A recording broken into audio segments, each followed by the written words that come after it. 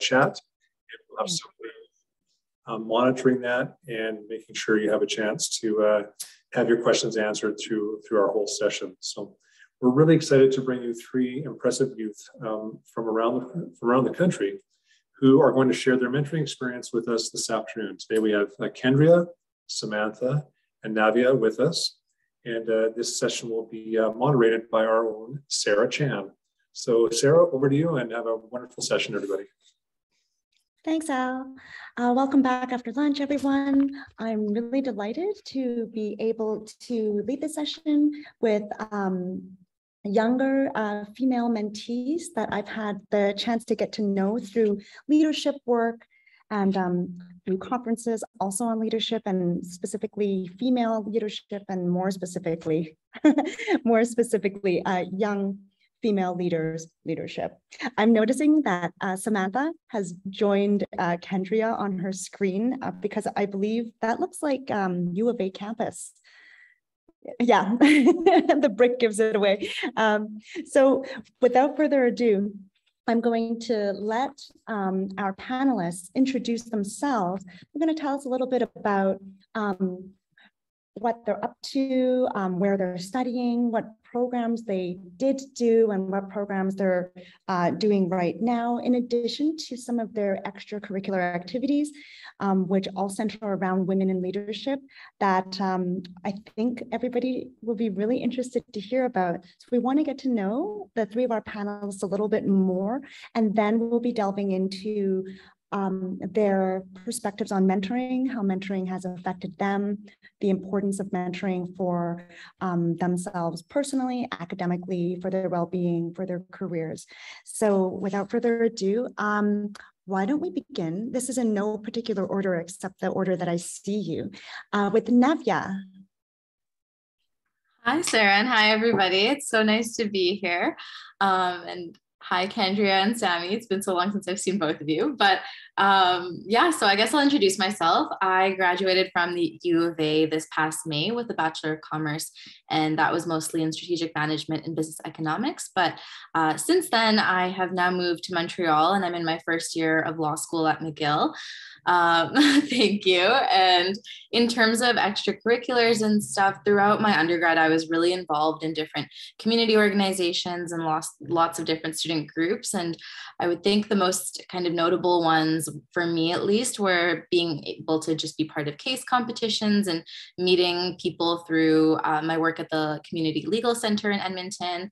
And also being able to be a part of student groups like Women in Business. And then from there, after also being able to be involved with organizations like Girls 20, I was founded a nonprofit that is nationally registered now. It's called the National Collective of Women in Business, bringing together young women from across Canada. And that's how Sarah and I actually first met, was through that. And so in general, I'm just really passionate about women's economic empowerment, social impact, and just young people coming together to be able to make a difference.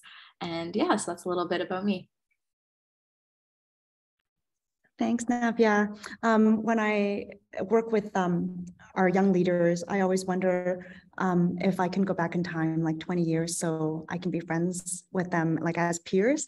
But I'm glad to have had the chance to get to know all of these panelists now as the sage older person. So it's really lovely to have met you, and I'm so glad that you're with us today, Navia. Thank you. Now, I'm going to turn it over to Kendria next, and she's going to tell us a bit about herself. So hello, everyone. My name is Kendria. I'm in my 4th year at the University of Alberta, and I'm studying human resources. I still have another year to go, so I'm not graduating yet. And then outside of class, I'm also the co-chair and co-founder of Women in Leadership, which I started with lovely Sammy over here. And the reason we started it was because we were in the Peter Lougheed Leadership Certificate, and we saw a gap in leadership at our own university. So in regards to gender, so we wanted to make a difference within that. And we really want to focus like interdisciplinary as well. So not just leadership in business, we want to see leadership in science, in arts, in agriculture, and engineering, all around. And then beyond that, I'm also a digital consultant, helping small businesses in Alberta get their digital tools so that they can succeed.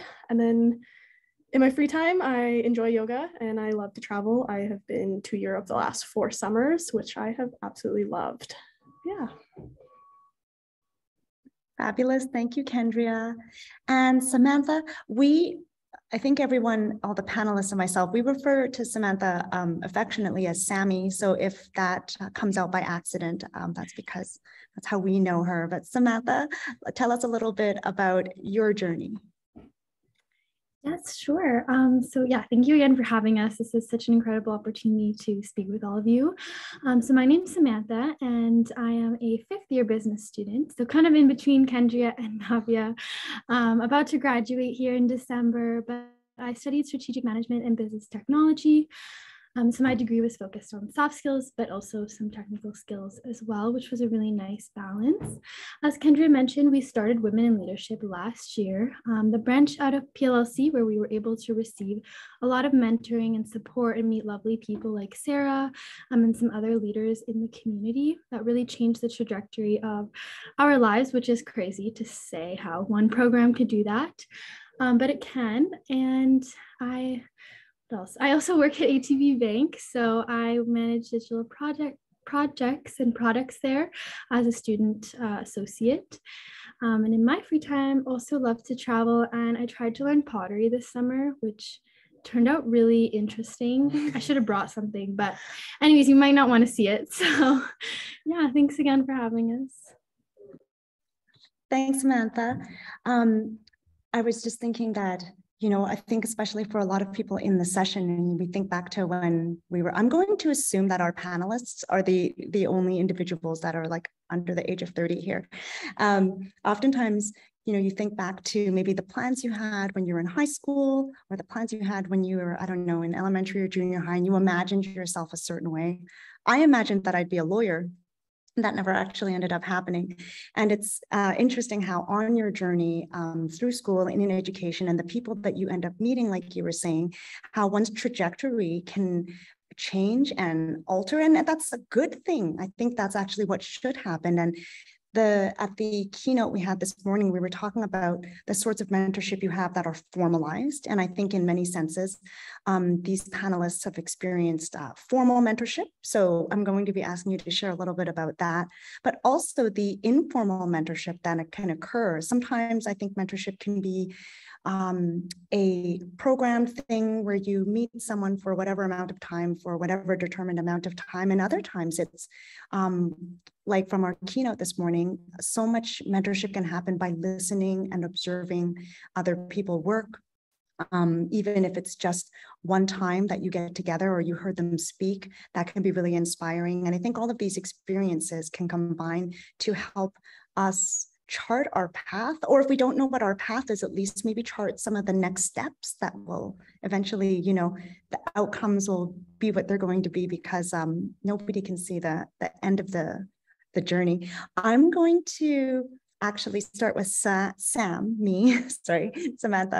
and I'm going to, how has your trajectory changed through formal and informal mentoring, and what have you learned? Because I know even with the establishment of and I'll be asking this question of the National Collective Women in Business as well, even though you knew what your end goal, what you wanted that to look like, I'm sure that you've encountered the need to adapt and, change the plan and then change the plan again. And how did mentoring, informal or formal, help you navigate that? Yeah. It's unmuted. Okay. No, that's a great question. And this is really interesting to think about, because I think normally we think of mentorship, at least I used to, in kind of someone telling you what to do or maybe giving you the answers.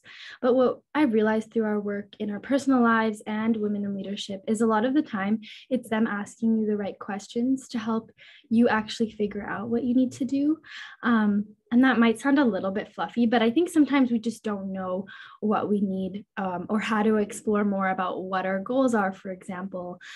So, I mean, Sarah's been obviously a great mentor to us, but For example, personally, I originally thought I was going to go into law school. So I had a law mentor, I shadowed a lawyer. And through that, I realized that it's not for me at this point, not forever, but at this point. And I think without doing that and having those people there to ask you questions and give you insight, you might not really be able to explore that. And you kind of just live in your head and online, which can be its own restrictive space. So I think, yeah, in our women in leadership journey and our personal journey, it's just people being able to guide you without telling you what to do. Yeah, that's actually, you kind of hit the nail on the head with one of the important aspects of mentoring, I think, because what fits for one person isn't going to fit for another person, and that might be career. And I think that also goes for how people solve problems. We all have different ways of thinking through to solutions. Some people are not think through to solutions people, and how they get there, their journey and their process is totally different. So I think having a mentor or a mentoring situation where one feels safe enough to have room to explore and define their own style and come to their own conclusions, I think is really important. Thank you for bringing that up. Now, Navya, I know that when Navya's co-chair for her organization is Abby.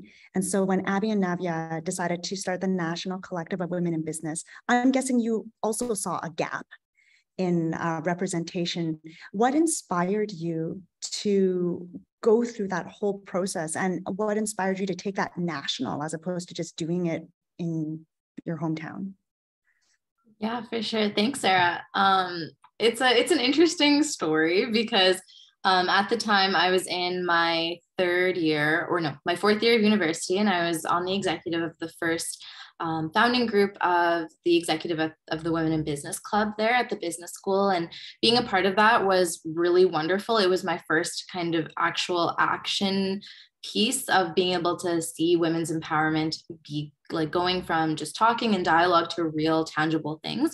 And at the same time, I was doing a lot of advocacy work with an organization that's now called Fora. And at the time, there was a formal mentorship program that they offered, and I was able to be paired up with somebody that had similar experiences well into their career. And so I talked through this idea with them of wanting other people to be able to have similar experiences that I did, and being able to actually have more young women in these advocacy spaces, because at the time I was the only one that I was seeing around me, and that just didn't seem right. And so having formal mentorship there really was able to bring it from just like a seed of an idea and a feeling to something that could actually happen. And so it really helped me take things in a more processed and formalized way. But then along the way, there was, I think, a lot of informal mentorship that really made it happen. And for me, that was most important. And I think the biggest thing to take away from it was just building confidence inside myself. And so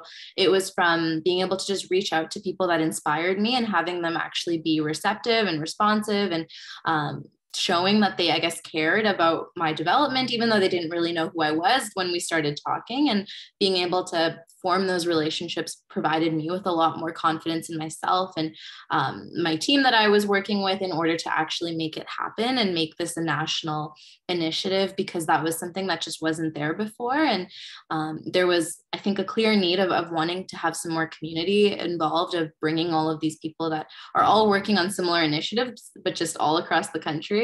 And then that playing into kind of, as we started to figure out what we wanted to do and how we wanted to actually have our programs be run.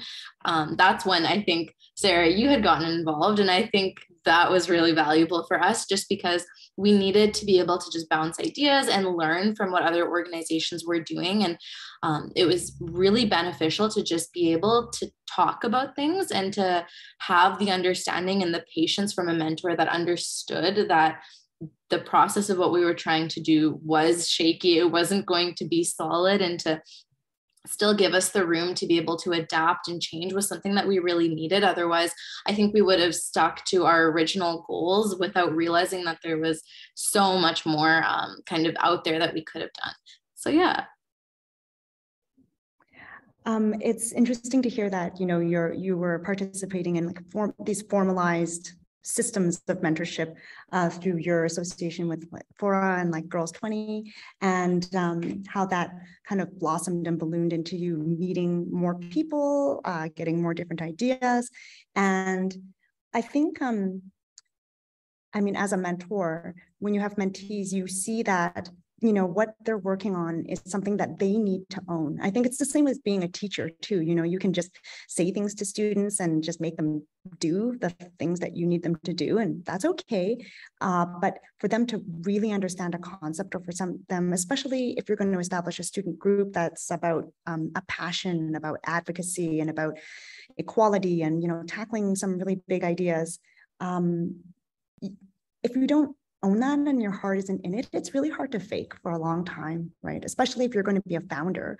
So I'm glad that, you know, finding the right people that help motivate you and that helped support you, you know, helped you on your way. And I'm very excited. Your organization is still in its infancy, but it's got so much more to go. And actually, I think in both the cases of this National Collective of Women in Business and with the Women in Leadership Student Club that Kendria is going to talk about at the U of A, even I think this will be your next question, because they're the founders, but these panelists aren't going to be able to be leading these organizations for the next 15 years, right? And so already, I think even though you're our mentee or youth voice today, you probably also need to consider how you're mentoring the next level of leadership within your student organizations. So Kendria, I'm going to ask you about that. How, I mean, you saw a gap. There's two questions I want to ask Kendria, actually. So how are you already thinking about like peer-to-peer mentorship of you and your future executive, and how you're going to have that structured? And also, I know that early on in the Women in Leadership Club, because I knew Kendria first, and through a series of random coincidental accidents, Kendria was featured in a piece by the U of A. And I remember when we spoke about it, one of your chief concerns was that you said, you know, I didn't found this by myself. I did this with a whole bunch of other people. And so even though, you know, we think about mentor mentees as being like this experienced person and this like maybe lesser experienced person, I think there's a lot to be said about peer mentorship as well, amongst people of all age ranges. And how has peer-to-peer mentoring helped you establish your club, make your club stronger, and then through this peer-to-peer mentorship, how what's the strategy for you know, building up your successor, even though it feels like it's too early to do?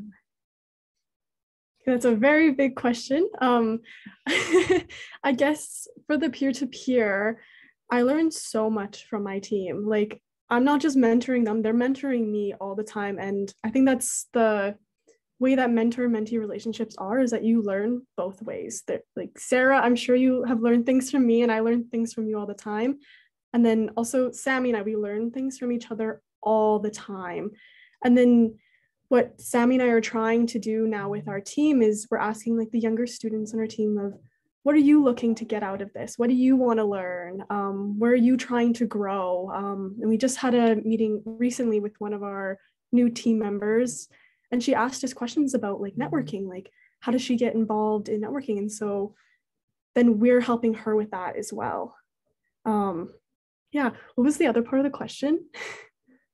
They were kind of the same question. One was like about succession. So it sounds like, you know, you are already learning how to ask questions, you know, to help other people discover what it is that they're looking for. You kind of answered both of them though, because it was what's the role of peer-to-peer mentorship in your leadership role? Because, you know, it's not just about some experienced business person telling you how to lead a thing for women in leadership, and then all of a sudden you just go check off a bunch of boxes. I mean, it sounds like as co-founders, there's a series or there is a process of discovery through working together, right? Which is, I think, its own form of mentorship. Yeah, definitely. Like everything that I learned from Sammy or like our other team members. Like we have an amazing exec team that are all women leaders in their own ways as well. And they bring so much to the table, especially for our organization, because we wouldn't be able to do this all by ourselves. And then our role is to really empower them and like get that those ideas from them and get us into those conversations of what can we do together, like what needs do you see in the community that you want to change, and how can we do that as a team.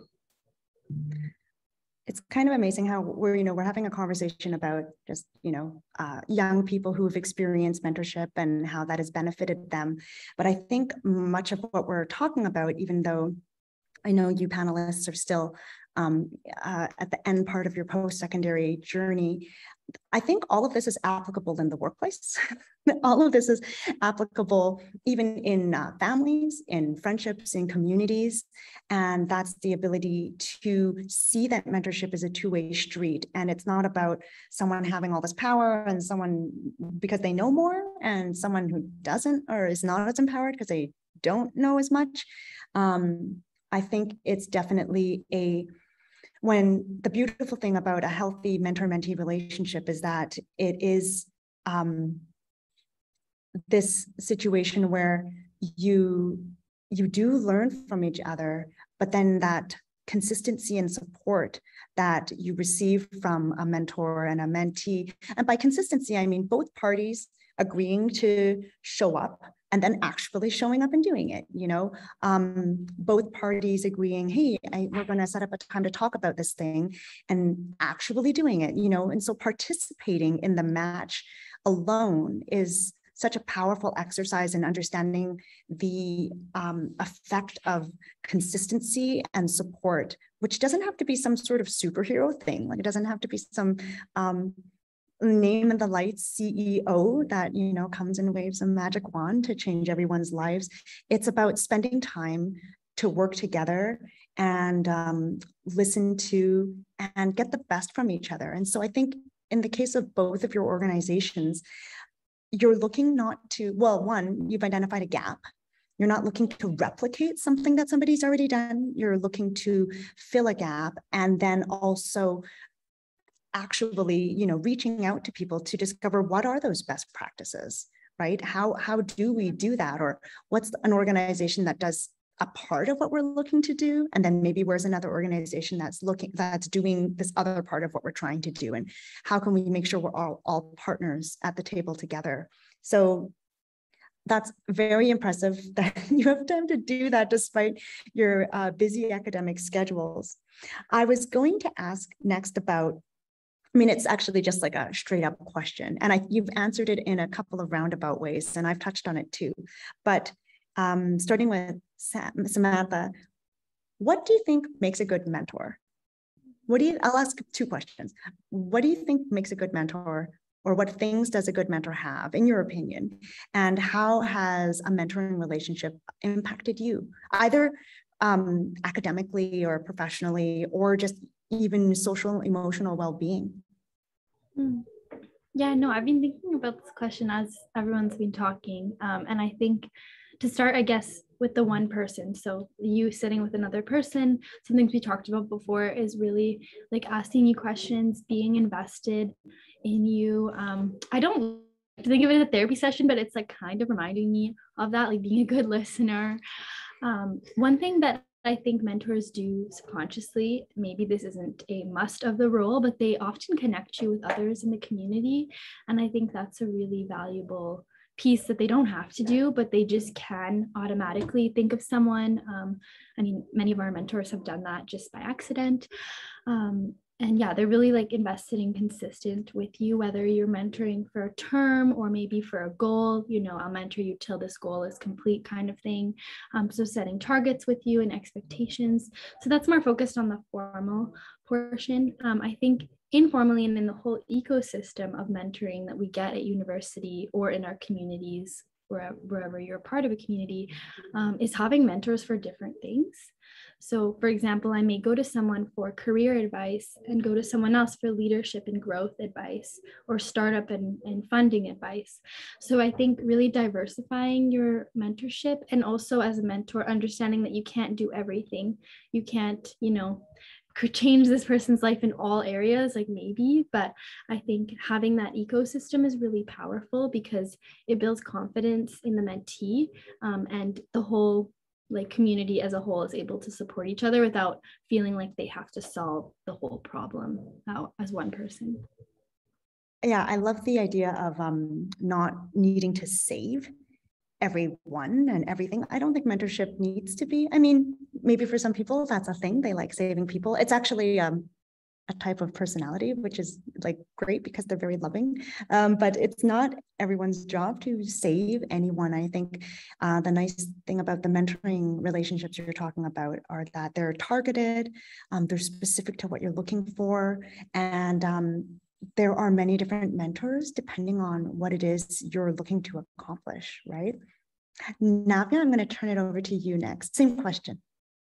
Sure. I thought Sammy did a really good job of talking about most of all the important things that a mentor should have. So I think I will keep it a little bit more brief, but there are two main things apart from everything else that Sammy mentioned that I think I look for in a mentor. And the first one being is just humility, which seems pretty obvious, I think, is in a mentor.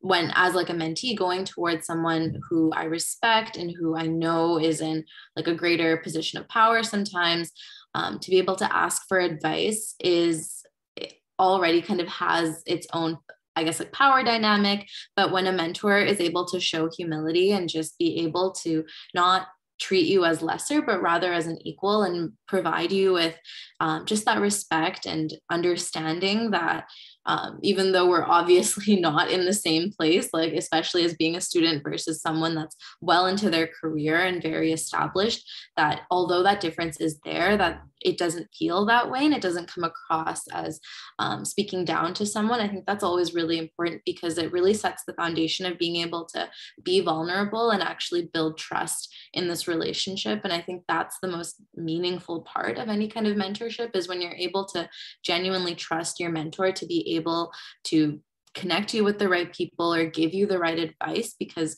there are so many situations where a mentor might be well-meaning but just doesn't take the time to actually get to know who you are and what your goals are. And that's the, second part of what I look for in a mentor, is to be able to ask good questions, to know where your goals are as a mentee, to be able to actually guide you in that direction.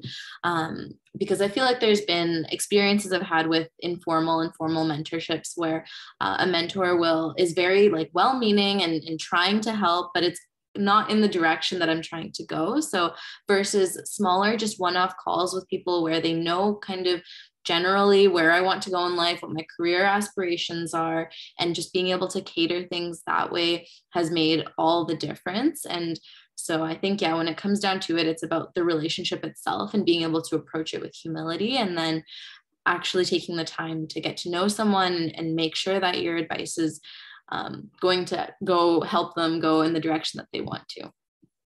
It's like being a really good consultant, I guess. When I was writing about, I take notes when people talk.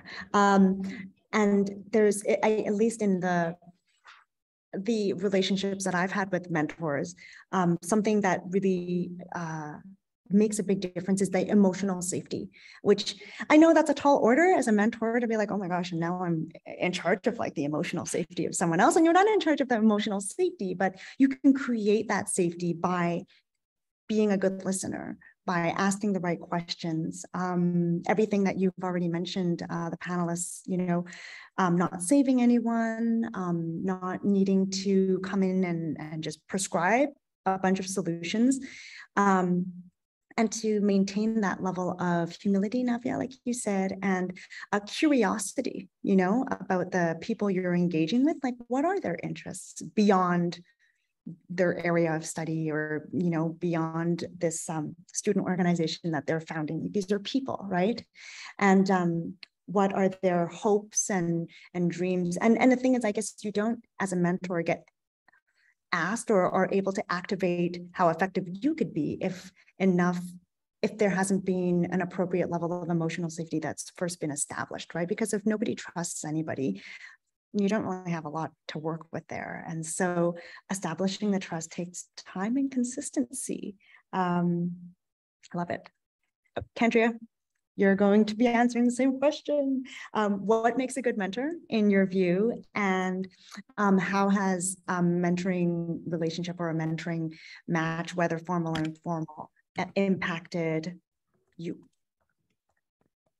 Sorry, I was just writing down the second part so I don't forget to answer it.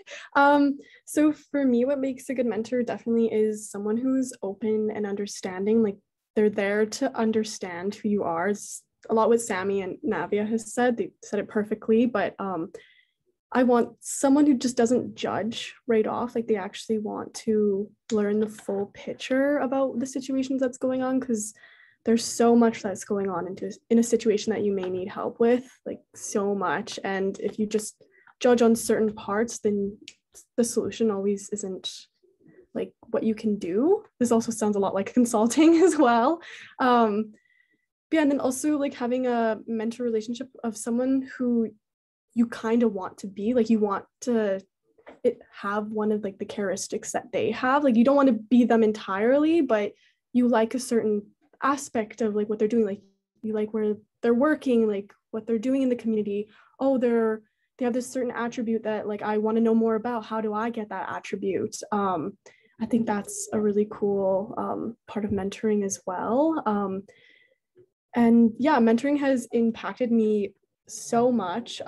So being like a first generation university student, I didn't know a lot of things about how like university works, like how to build a network, where I even want to go, because I didn't have that around me to look at or have those role models. So it's definitely impacted me, like even in the informal and the formal part of mentoring, like mentoring with my peers, seeing where they're going, seeing how they grew up and how that's different than how I grew up, but learning from them.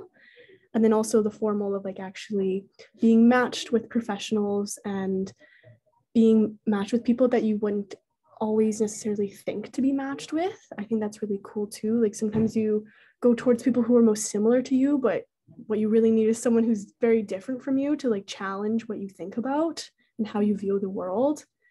Yeah, I hope I answered that.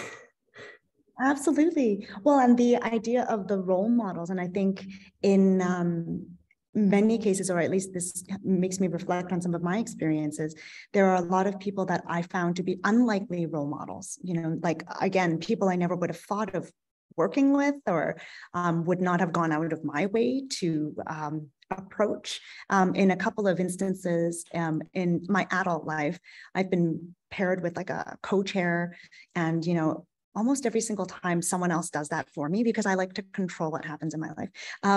But whenever that's done for me, I sometimes will think, oh, really? Like, why would I want to work with that individual? Or like, what do I have to learn there? And actually, I think in all instances, I've been humbled and inspired. And it's always been two-way by the people that I've had the privilege to work with and share time with and spend time with. And even, you know, I've been self-employed most of my adult life as a classical musician, actually. And then, you know, in this new work I get to do with Alberta Mentoring Partnership, you know, the team members that I get to work with now and people in the sector that I get to meet are also really inspiring. And you get to, it's the same thing. So I guess I'm saying, like, 20 years later, you're going to be continuing to grow, continuing to learn, and continuing to be inspired by the people whose lives are going to, for whatever reason, touch your lives. And so as much as you're learning and growing now, I think it's actually rather exciting to consider that hopefully that won't end. Because we can only get better and better. And especially with these panelists in particular that are tackling some pretty big world problems, you can't do this work alone, you know. And I think a lot of the hopes we have for our future, you know, the world is a a big and broad place with a lot of challenges. And when I was your age, I thought like, oh my gosh, there are so many problems. How are we going to fix them all? And then fast forward 20 years later, I'm sure you're also thinking, oh my gosh, the world has all these problems. How are we going to fix them all? And just like mentorship, I don't think it's about every, whatever group of people fixing it. It's helping to learn from each other and support each other and listen to one another so that we can collectively work on these big problems together, right? Because it's one of those chicken and egg things. If you're personally not in an empowered space and don't have the correct amount of supports, you're not going to succeed in your goals. And the same could be said for younger, like young individuals that, maybe struggling in school or having challenges in their home life, maybe having challenges academically. That individual can't blossom and come join, a collective of people that are doing big things or learning new things and having bright ideas without support. So I think mentorship, our panelists are post-secondary aged individuals, but I believe that when we think about mentoring and mentoring down, all the way down to, children who need role models as well, and who need support and curiosity and listening and humility from us adults, I think the same advice applies no matter what the age. Now, I'm going to ask another question of our panelists, but I'm also going to ask for anyone who'd like to hear from what younger than me people are up to, what inspires them, what the culture is out there, because I know I've learned a lot about what our youth are up to. It's funny, in some of the other circles I travel in, there's a lot of hopelessness, like people are tired, they're jaded, they've seen the same movie replay itself and they're tired of seeing that. And, I often get asked, don't you feel kind of like giving up? Don't you feel kind of hopeless? And my answer for myself personally is absolutely not, because I have the privilege of working with inspiring young people. And, I think I told someone about a month ago, actually, I think it's going to be okay. I think it's going to be okay. You haven't met these kids yet, not that you're children. And I think that person cried, but it was awkward in a professional context. So I just let it happen and I continued. So if you have questions for our inspiring young leaders, we'd love to hear them. But in the meantime, my last official question from myself as moderator is, what has been the best part about mentoring? Or I guess here's a multiple choice mentoring question. What's the best part about mentoring? Do you see yourself as a mentor? And if you see yourself as a mentor, how about this? If somebody else was to describe like what kind of a mentor you are, like what would you aspire to have said about you? Let's go Navya first. Thank you. Oh, that's a really good question. I think, okay, so for the first part of the question, it was like the best part of mentoring in general, was it? Yes. Okay, perfect. I think for me, the best part of being in any kind of mentorship relationship, especially like as the mentee, it would be just being able to meet people and have people believe in you, because I think that's what's inherent about a mentor, is that they're invested in your growth and they're looking to see you grow. And just the idea that there are these people behind you that you can go to, that knowledge just brings so much self-empowerment for myself, at least, to know that it isn't just me going at it alone. Because like Sammy said at the beginning, the whole thing about mentorship kind of changing your trajectory was not only for my organization, but it was happening simultaneously for me as well. And those things were so intertwined, especially as I'm sure the other panelists can relate, like as being co-founders, it's kind of like part of you. And so therefore, any kind of mentorship affects both sides pretty equally. And so just having the knowledge that there are these people, that they are behind you, that you have support, is truly something that like really made a difference in my life. In terms of, I think there are like the other side of the question, I think there are a few circles where I do hold a more mentor-like relationship to other people. And I say that a bit questioningly just because I don't necessarily treat them as such. And so I think that goes towards this idea that if someone were to describe me as a mentor, I'd really hope that they describe it as like a big sister energy kind of thing. That's, I think, how I would want to be described, because I think those are the most valuable relationships that I have, or anybody that kind of is just looking out for me and doing that in any way that they see fit. And so much like the big sisters, both literally and I guess figuratively, through all the mentors I've had. That's also how I would want to be described, because I think that's just a really special relationship to be able to build. I love that. It reminds me how in different cultures, and depending on what kind of family you're from, you know, you'll refer to all of your parents as friends, whether they're blood related to you or not, like as aunties and uncles. And that's the same maybe with mentors. It's like no matter whether they're blood related to you or not, you know, they're got that big sister energy, that cool cousin energy, you know, better than your actual older brother energy. Maybe that's just me. Let's get Kendria to take a shot at it next. So I definitely agree with Navia. Like the best part is like not going it alone. Like I think with all my struggles that I have to go through with being a co-founder and in other aspects of my life, like having people to ask those questions to, like, see, we have a problem within a team and we don't know how to handle it because we've never come up with this before. We have people to ask, so we don't feel like we're going it alone and that it's impossible to solve and everything's going to fail, because it's not going to fail. Like we have the support, we have the knowledge, like the wiseness from these people that we surround ourselves with, like our mentors, and also our peers. And I guess for the other part of the question, I would hopefully like to be viewed as like the big sister type too. Like I am an older sister, and I have 2 siblings. I have a brother who just started high school and a sister who's about to graduate actually. And I hope that I can like be that mentor to them, to help them, like, because they're first generation university students as well, hopefully. And I hope that I can like help pave the path for them, and yeah, and be that role model. Thanks, Kendria. That reminds me a lot about, it's a leadership style, which is leading by example, right? I think a lot of, there's lots of different kinds of leaders in the world, and a lot of leaders tell people what to do. And I think that's great, especially if you know how to do things really well. But I think there's something to be said for leading by example too, and showing what's the way to be, or how a way to do things, as opposed to just, again, being prescriptive. Samantha, you're up next. Yes, well, they both definitely give big sister energy, so you're winning at that already. Okay, the first question, what has been the best part about mentoring?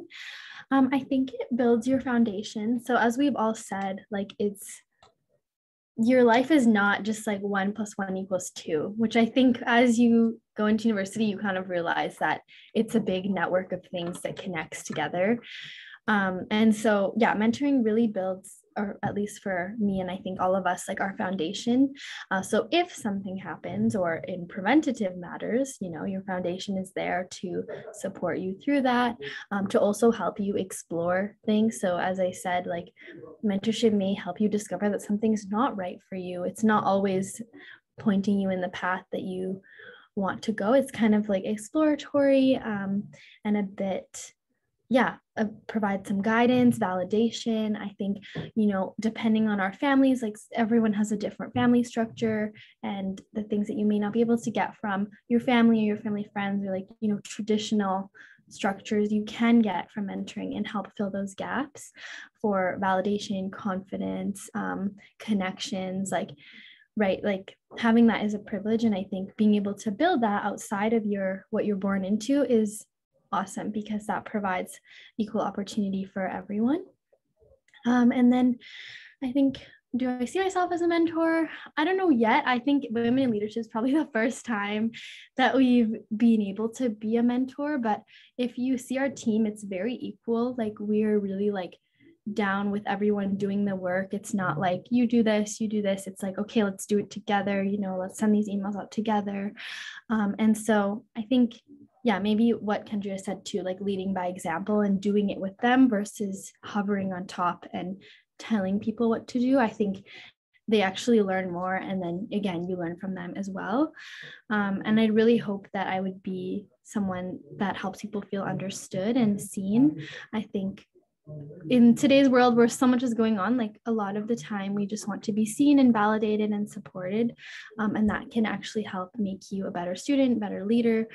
So just going back to the basics of you're, you know, an amazing person doing amazing work, how can I help you, versus, you know, this is how you should do it kind of thing. So yeah, or coming from a position of abundance as opposed to lack. Right. So, you know, even if you don't totally get what that person is doing, asking them about it, you know, and being curious about what that is, and making sure that, yeah, you're building up that network, and that goes for the mentor and the mentee. And I think when young people, I'm thinking about like really little people, like kindergartners, and then, you know, up, when you feel understood and seen, I think a lot of the rest of it takes care of itself. Right. And so, you know, mentorship isn't therapy, but it's in the same way how a therapist isn't there just to tell you what to do. It's to get that individual into a good space where they then have the answers for them because it's their life. Right. I love it. Now, we do have a question in the chat here, and I'm going to get all three panelists to have a go at it before we run off and conclude for today. But Kim was wanting to know what you might say to a youth in junior high or high school about being a mentee or a mentor. Like, would this be something you encourage? How would you advise them to go about doing it? Let's go backwards. We'll go Samantha, Kendria, and Navya before we wrap. This is a great question. I do think that there is a difference, like maybe not huge, but definitely between junior high and university, because I think in university you have a little more like sense of self. Maybe you obviously picked a major or something, like you have some intuition about what you want to do. But I've worked with Junior Achievement and some other organizations that work with younger kids, and like, they might know what they want to do, but they haven't really taken that path yet. So I think I would encourage them to explore it as a form of exploration, like really focus on that part. Be like, what do you think you could be? You could be so many things, you know, like keep it a bit more vague. I think in junior high, it's a bit hard to target, like, you know, you should do this specific thing and I'm going to help you do it. Whereas in university, that might be a bit easier. So I think, yeah, selling it to them like would be a lot of like excitement, confidence, and keeping it vague enough for all of them to relate, because a lot of them might not know what exactly it is they want to do, and you don't want to pigeonhole them like right in that moment. So I hope that helps. But yeah, it's definitely a bit harder than I think with university. Well, then maybe the mentoring relationship is about discovery and about possibilities, right? The whole thing is about possibility. Kendria? Okay, thinking about this on the spot, I really wish that I had a mentor in junior high and high school. Like, I never really had the opportunity. I'm sure there was opportunities out there, but they weren't really presented to me, or I wasn't comfortable enough to look for them or even want one. And like the advice I would give to them would be, it's like, just take the little step, like whether you're getting like mentorship like peer-to-peer or like more informally, I think, because it can be very scary to get a mentor. I like personally, like when I was that age, I didn't want that. I was in like a certain mindset where I just didn't feel comfortable with that yet, and then until I actually tried things out more. So but I do wish that I did have that push to do it. So yeah, and I think even if you have someone or you know someone who's in junior high, high school, you could be a mentor to them in like really informal ways. Like with my brother, for example, he's younger, he's only 14, just listening to him. He's telling me about things that I do not understand, like anime stuff, video game stuff. But the fact that I just listen to him and I ask him questions about a little thing, I can see the difference it makes in him, because now he comes to me for different things, like more personal things that he's like struggling with, because I made that little change in how I like approach him. It's that Yeah. curiosity, right? And that Yeah. support. Nailing it. And Navya. Thank you. So thinking about junior high and high school, I know myself, I was quite shy and definitely not very confident. And but being able to, like, the last time I guess I like really worked with junior high and high school students was I was a speech and debate coach for many years throughout while I was in high school for junior high students, and then when I was in university for high school and junior high students. And I would say the biggest thing in order to be a mentor for them was just to really just build basic skills, because that's like a really formative age when you're learning so much, but to just have some basic skills of like public speaking, of writing, of just logical thinking, things that were able to be widely applicable into whatever kind of, I guess, like field they ended up being interested in. But at the time, even though it was something really specific like speech and debate that I was teaching, it was really just trying to show them, like Sammy said, like there were so many other options. And so I think both what Kendria and Sammy both said about just exploring and listening are just so important, but also being able to provide them with actual tangible skills that can be built on later. Because I think the difference in someone in university that's willing to put themselves out there earlier is if they've had a little bit of background at a younger age. And so being able to target that at a younger age provides just so much value. But then also to junior high and high school students would just be to have an open mind and just try new things. And just, yeah, like if there's an activity that seems like it could be interesting, just get a buddy and go and do it, because there's really no harm and no stakes at that age. So just take the time to explore and have fun. I love it. Being brave early, even though one becomes brave over time by taking leaps one step at a time, which I think can help when you have someone in your corner, someone who supports you. For everyone who joined us for our youth panel today, thank you so much for taking the time to listen to the perspectives of our not so young leaders. They're just hot on our coattails, and it's just delightful to be able to share their energy and their experiences with all of you, and to spread a little bit of that hope that we all have over here, that it's going to be okay. Also, it makes it a lot easier to make those changes happen when you work with great people and you are both a mentor and a mentee as you move throughout your different ages and stages. So thank you, panelists, for helping make that clear for us today. I'm going to turn it over to Al to take us out of this session. Well, thank you, Sarah, and thank you to Navya, Kendria, and Samantha. We really appreciate your time and your, sharing your experience openly with us today. It was really inspiring to hear the work that you've been involved in and in the futures that you have in front of you. So thank you for that time today. We're going into our next break here this afternoon, and we'll be joining back up in our breakout sessions promptly at 2:15. And then we'll be meeting back here in this room at 3:15 for our closing event with Adrienne Lachance. So enjoy a little bit of a break, get some fresh air, and 2:15, jump into your next session, and we'll see you back here at 3:15. But thank you to our wonderful panel. Sarah, great job moderating, and see you all later. Take care.